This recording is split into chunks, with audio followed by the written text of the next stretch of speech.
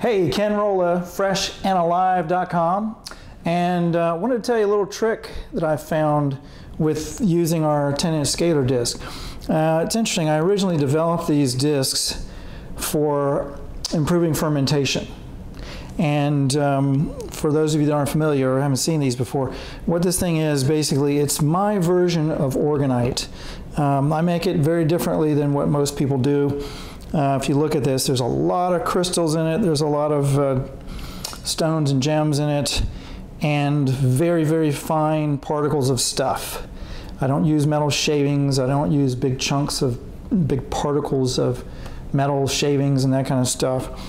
There are talks I've done online about how orgonite works and how these things work, and actually it's on my website on the discs page. If you go to freshandalive.com and you look at the Scalar disc, it explains the physics of how these things work, so I'm not going to get into that. I just wanted to give you kind of a quick tip on how to use these things for fermentation, because as I said, I developed this for putting underneath a 5-gallon fermentation bucket when I was doing ferments like effective microorganisms or other kinds of brews, including kombucha. And it improves the yields on them because the field that this thing is putting out, it's a subtle energy field that the military and some scientists are calling scalar waves and scalar fields. It's gone by other names throughout time. Some people call it orgone, some people call it tachyon energy, some people call it prana or chi or whatever. But it's this superluminal light energy. And it's very beneficial at the right frequencies to living beings and living organisms, including microbes, plants, animals, everything. So these discs use natural minerals like amethyst and kyanite and selenite and quartz and like 12 other mineral powders that put out natural frequencies that are harmonious to living organisms. And so anyway, I designed this thing for fermentation. I stick it under my brew buckets, and I had, interestingly enough, I usually when I brew stuff, I brew it for anywhere from 10 days to 4 or 5 months, sometimes more if I'm doing a multi-stage ferment that's more sophisticated. Sometimes I might take a ferment and take, like, so let's say, I'll give you an example. I made a brew a couple years ago where I put 23 different herbs, rock powders like azomite, rhyolite, also known as Jersey green sand,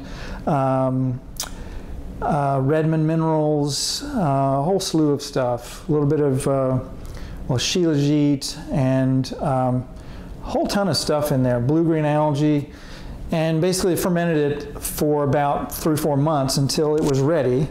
And you can tell when it's ready because the pH, you're basically making a kind of a vinegar, and so the pH will drop as you're fermenting. The sugars, as the sugars get converted into acid, the pH will drop, and so when the pH stops dropping, you know when it's done. So in the case of that brew, it took about 4 months, and I was doing that in a Scalar field. I had it sitting on a Scalar disc, and I also had it in a container where the whole thing was surrounded by about 1 inch of magnetite sand. And magnetite puts out a magnetic field, a natural magnetic field, and it also puts out scalar waves as well, and infrared.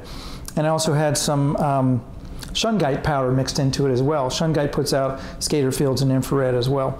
And so anyway, it brewed the stuff for a few months, and it got done, and it was really very interesting brew. But then I thought, I'm going to kick it up a notch. And so then I used a different culture. I actually got a water kefir culture, and I mixed in some freeze-dried cane sugar and the water kefir culture and fermented that for a few weeks, and also threw in some other ingredients. I think in that case I threw in fruit, and so I think it was blueberries and watermelon and stuff. So the water kefir grains ate the fruits and gobbled everything up, and it added to the nutrient profile of the brew, and wound up with this really interesting and kind of tasty. It tasted, I would say it didn't taste good, but it didn't taste bad. It was doable. But anyway, so I've done a lot of these kinds of advanced multi-stage ferments and things with different cultures, different ingredients, scalar fields, magnetic fields, et cetera, and those are some of the things I teach. So normally I get done with that and I bottle the stuff up and I'm done with it, bada bing, bada boom, no big deal. Well, one of my employees gave me a kombucha mushroom because mine had all died. I got some really nice ones from Russia, but you know, I get busy traveling and stuff, let them go, and they would get moldy and die, right? So, and in those days, I wasn't using the Scalar disc underneath my kombucha. And so it was actually one of my employees who gave me another culture, and she said, well, I keep the mushroom on a Scalar disc, and it never molds if you do that, right? So this kombucha mushroom right here, I've had this about a year. It's like maybe two weeks short of a year. This thing has been sitting here just like this, not hermetically sealed. There's actually a little air gap in here, which normally would contaminate it.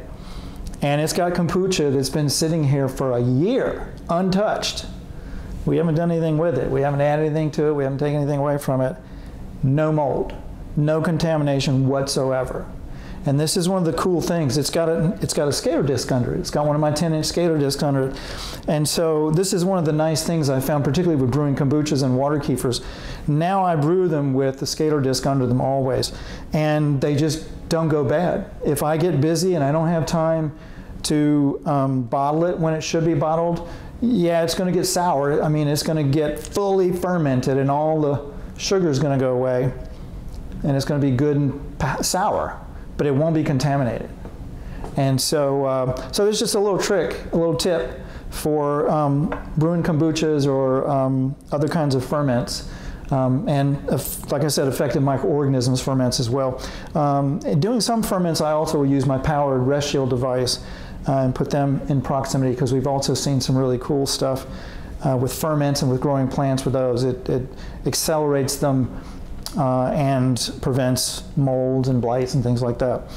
I also, when we grow sprouts, for example, I have a sprouting room, and when we grow sprouts, we have discs around the sprouting trays, and we also have a rest shield in that room as well. And we get much bigger, much healthier, stronger, more nutrient-dense sprouts that way as well. I just harvested a few trays of wheatgrass and gave them to a friend of mine, and she was raving because she had been juicing barley grass.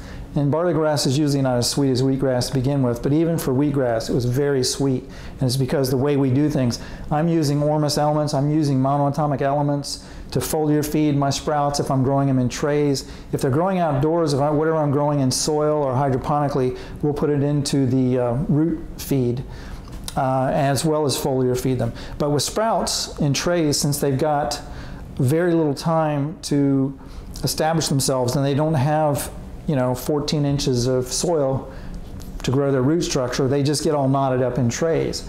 And so you're not going to get as much nutrition that way normally. But if you're growing with Ormus, spraying like micro minerals, for example, foliar feeding your sprouts and using Scalar discs and these Scalar devices like the Rest Shield, you get crazy growth, you get high nutrient levels, and the food tastes really good. That's the really nice thing, is that when we grow whatever kind of sprouts, they taste nice and sweet, and they taste really good. You can tell they got a lot of nutrition.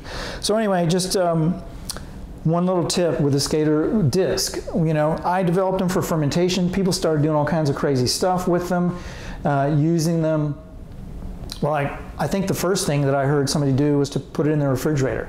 People started putting them in the refrigerators and found that the food in the refrigerator would last longer. And of course, we know from doing experiments that the discs will structure water homeopathically, meaning that it changes the bond angle of the H2O and makes it flatter and makes the water more hydrating, for one thing. But also homeopathically, it changes the water molecule clustering so that it clusters into patterns that will trigger a healing response in the body rather than a disease response. And that's very important with water. That's one thing that everybody misses in the water purification business, is the homeopathy of water. Homeopathy is not nonsense. It's clustering of the water molecules, and it's been proven. There are people like Dr. Martin Chaplin. You can go online, just Google Martin Chaplin water, and you can see his website at the University of South Bank, London, proving how homeopathy works. and there are other people as well.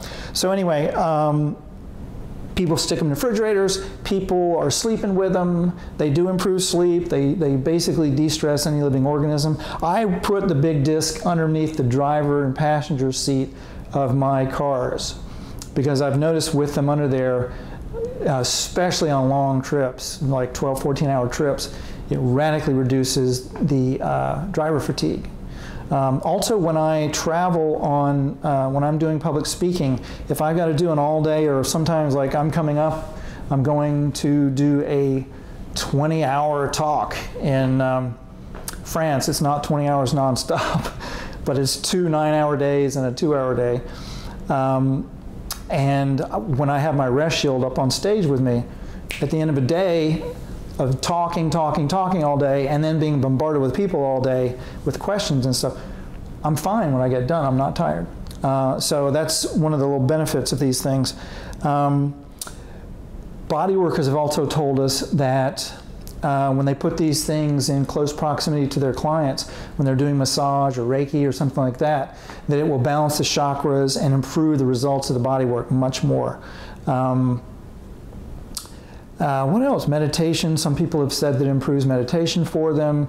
I know in some instances I've gotten headaches where, usually it's when I don't get enough sleep. It's like if I'm pushing it and I don't get enough sleep for a couple of days, I might get a headache. And so, of course, I'll get hydrated and all that, but if the headache doesn't go away, I'll lay down with a Scalar disc underneath my pillow, and most of the time it'll get rid of the headache. Another little headache tip too, by the way, I found out another thing that works really well a lot of times for headaches is taking chlorine dioxide, also known as MMS or CDS. What is it? Master Miracle Supplement and chlorine dioxide solution, MMS, CDS. You can get this stuff on kvlab.com, kvlab.com. But taking that as directed, putting about 6 cc's of CDS, the liquid chlorine dioxide, not the MMS, but the CDS, about 6 cc's of that in 6 ounces of lemonade. I found that works really well for taking away headaches, and I believe it's because it floods the body with oxygen, and when the oxygen goes to the brain, it helps with the headaches. So anyway, I'm not one to get migraines and stuff like that, but I am one to push it too hard sometimes, and so occasionally that happens. So there's a couple little tricks for that. There's so many other things that people use these discs for. If I can remember, animals and pets for one thing. People will put them in their dog beds or their cat beds. Cats and dogs like these things. They will gravitate toward these discs and sleep with them. And also, as I mentioned, ferments, any kind of ferment. It really enhances the nutrient levels. So you can go to our website and you can see the other uses. We've got them all listed there. Sometimes people come up with new uses we didn't think of. Well, for example, like water structuring I mentioned, but one of the experiments you can do with these things, if you want to see that it actually changes the structure of water, is you can put some mineralized water, like spring water, in a bowl or a dish or something on one of these discs and let it sit for about 10 or 15 minutes, or you can just take the whole thing, put the disc and the bowl in the refrigerator and let it freeze. And what you'll see is the crystallization pattern of the ice will be very different when it's sat on one of these Scalar discs than if not. And in fact, what we've seen is if you put it in some kind of a container like a jar or something that's got straight sides, and maybe about the size of, let's say, a quart jar, like a mason jar, and you put some water in there on a Scalar disc, if it's got minerals in it, the scalar energy coming off the disc will actually make the monoatomic elements in the water levitate, and when the water freezes, you'll see it actually climbing up the sides of the jar, and it even a lot of times will create stalagmites that come up like little needles sticking up from the water as well. So a lot of interesting uses for these things. And if you find some use for them that we haven't listed on our website, please let us know, because we're always finding new and interesting ways to use these things. But like I said, for fermentation, they work great. And a little added bonus, with the kombuchas or whatever, you can leave those ferments sitting, and they may not taste fantastic when they fully ferment, but at least they won't be ruined. So anyway, thanks a lot for watching. I'll see you later.